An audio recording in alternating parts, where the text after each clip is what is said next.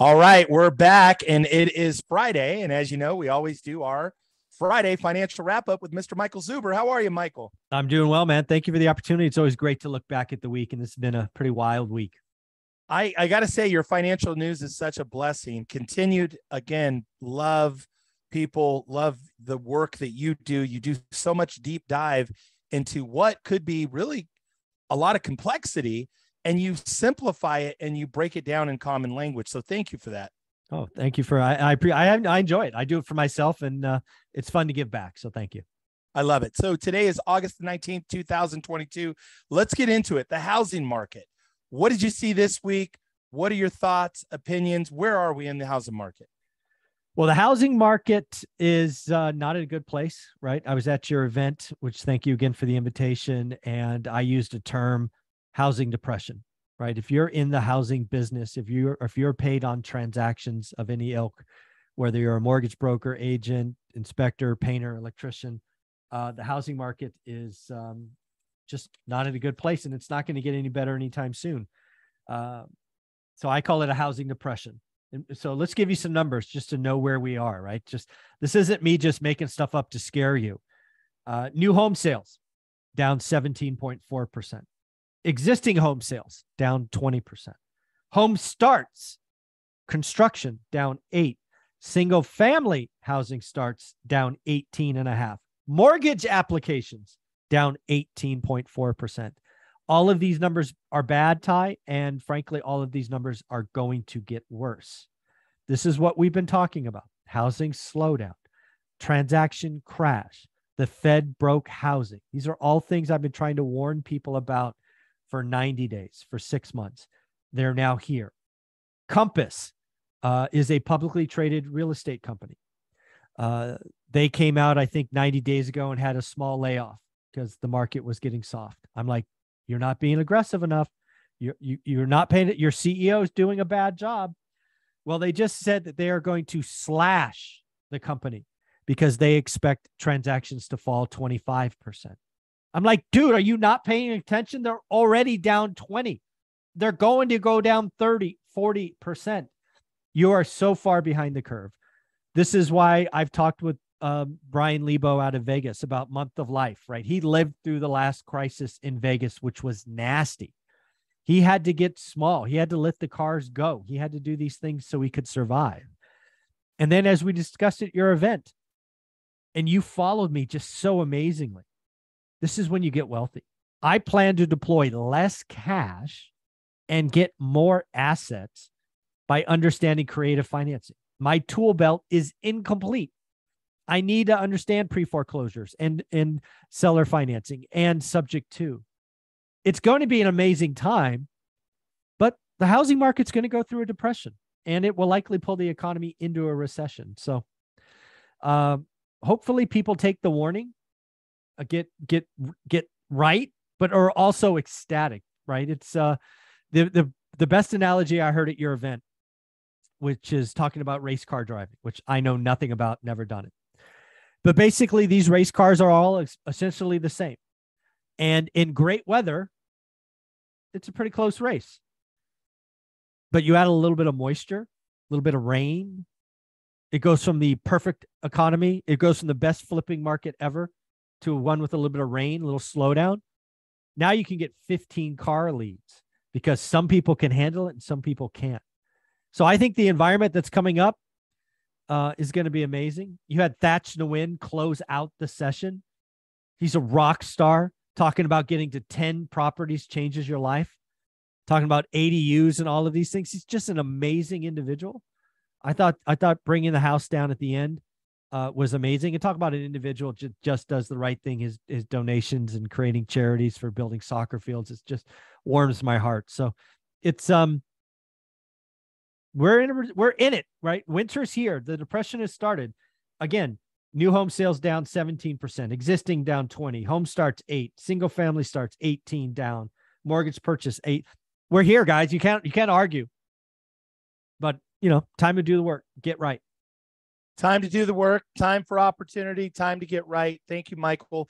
I want to follow up on something because you have a saying about the Fed and housing, What did the Fed do to housing? And let's actually break that down just a little bit. Let's unpack that just a little bit for the audience. Yeah. So I brought up a phrase probably 6, maybe 9 months ago that the Fed broke housing. Okay. What does that mean? That's cute, but what does it mean?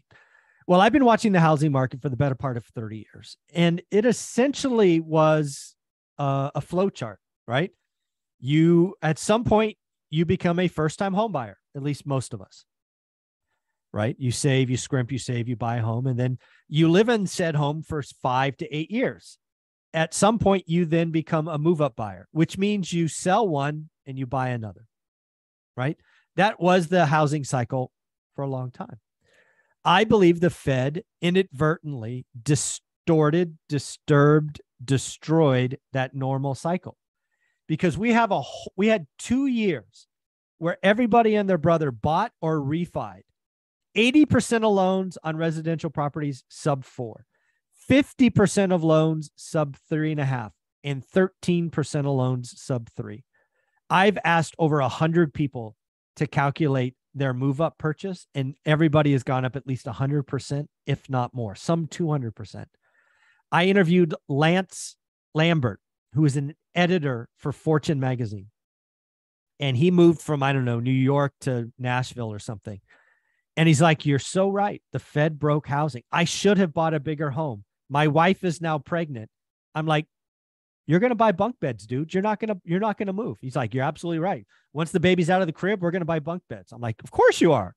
You're not going to sign up. You're not going to sign up to for a double payment just for an extra bedroom. So yeah, the Fed broke housing for 40 years. The move up process worked well, and now it's broken. And what does it broken mean? It really, really, really, really hurts first-time homeowners. First-time homeowners relied on other first-time homeowners moving up, right? Somebody who's going to buy my condo where I've lived for 23 years is going to be a first-time home buyer, but I'm not moving, so they don't get something. So, and oh, by the way, builders, they're not building first-time homes, and now they're not even building anything, right? The housing starts are down 18%. So it really hurts first-time home buyers, which means rents are going to keep going up. Very interesting. Very interesting times.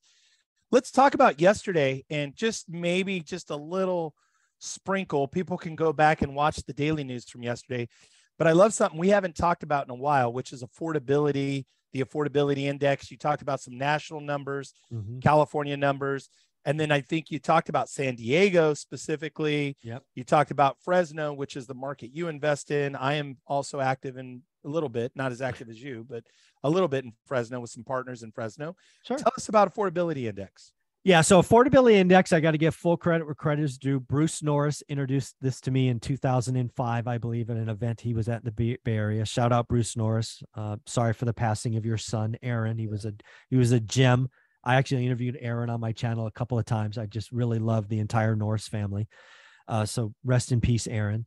But yeah, affordability is an important thing. It's actually in my first book. Affordability is basically the metric I watch for when to buy and sell, said simply.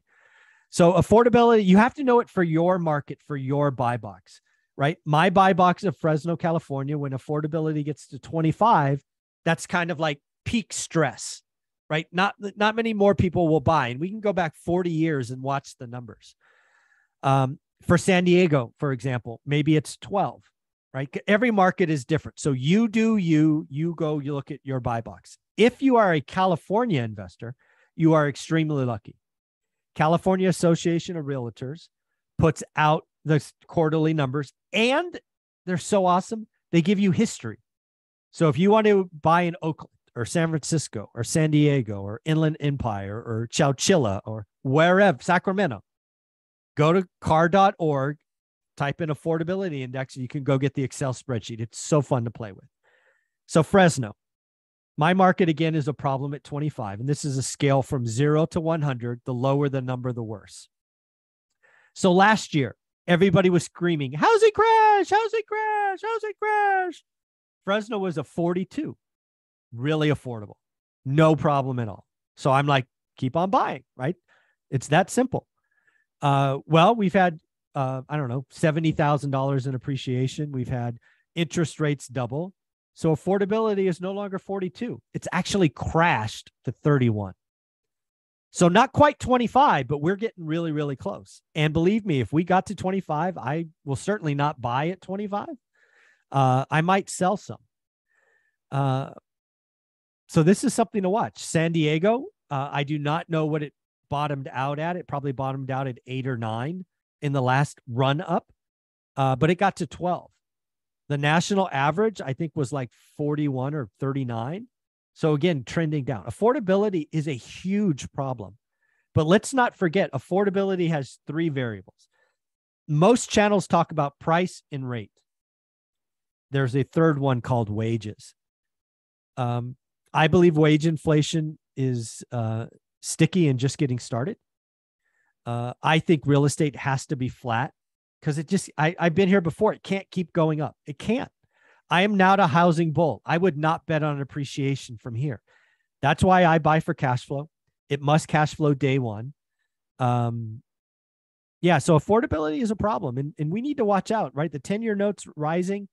We got the Fed probably raising rates in September, maybe November, maybe December.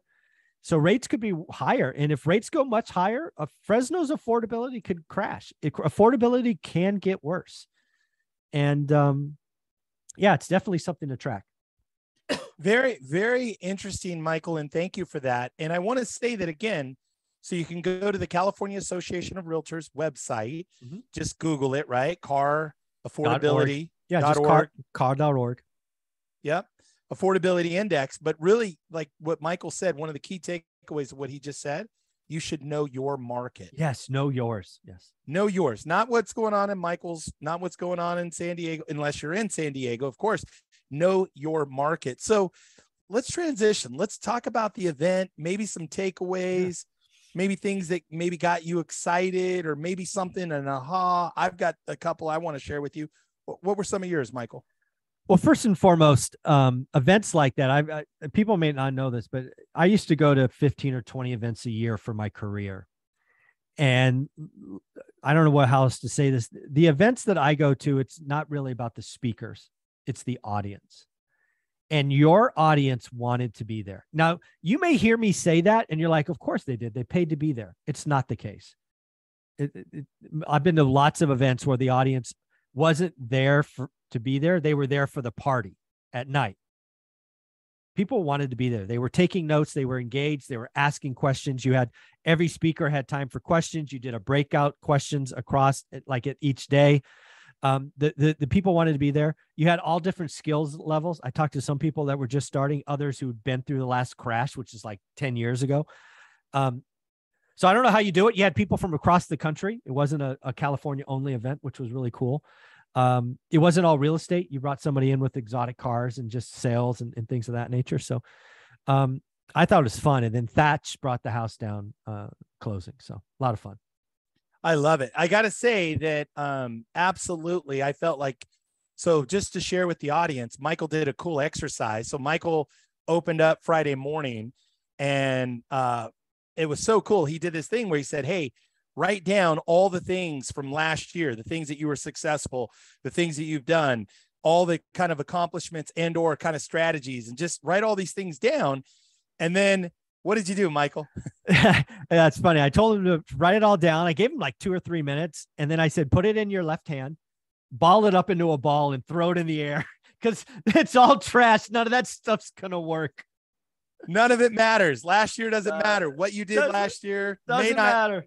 Doesn't matter this year. It's like what you do now. Yeah, exactly. So, that was fun. I love it. The other highlight I want to share with you guys, that this was super, super special. And I know a lot of people that watch were there. So thank you for being there. Michael, spot on. The thing I would say is that the sense of community, people were there, people were sharing, people were engaged, people were supportive. It really was this magical. And I shared with Adrian and Joe, like, I felt so much of a sense of community where everybody wanted to be there. Everybody was generous, sharing with each other and kind with each other. I love, though, Michael, and I got to say my highlight was we were in the green room. We're in a private room, and it was Thatch and Michael. I believe my buddy Eddie Salinas was in there, maybe a couple others. And we were all standing around like flies on a wall. and Michael and Thatch were going back and forth, and basically unsolicited, Thatch was saying something that Michael said forever on this channel and on this: bigger is not better. Yes. Bigger is not better. And then maybe talk about a little bit about multifamily and kind of that conversation that you and Thatch were engaged in, and what kind of the takeaways that you and Thatch were sharing with the room in that private room. Yeah. So I won't name any names, but we were throwing around names of folks. But basically what we got to is there's been a lot of people pushing bigger is better. A lot of people have chosen to sell their name to raise capital, but they're not finding deals. They're not managing deals. They're just a name to get money from people, which is a shame.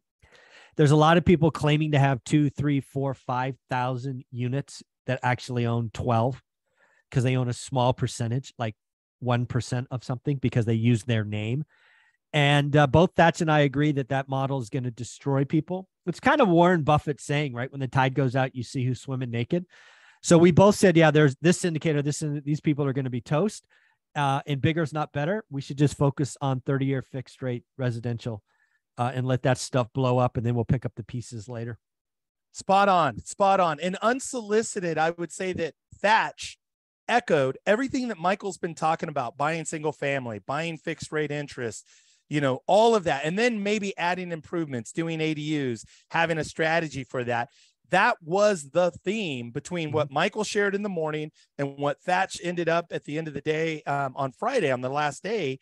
It came together, and it was not rehearsed. No, it wasn't rehearsed. Not rehearsed, not anything other than just two guys that have clarity as to great strategy going forward. So, Michael, thank you for being there. Thank you for all that you share.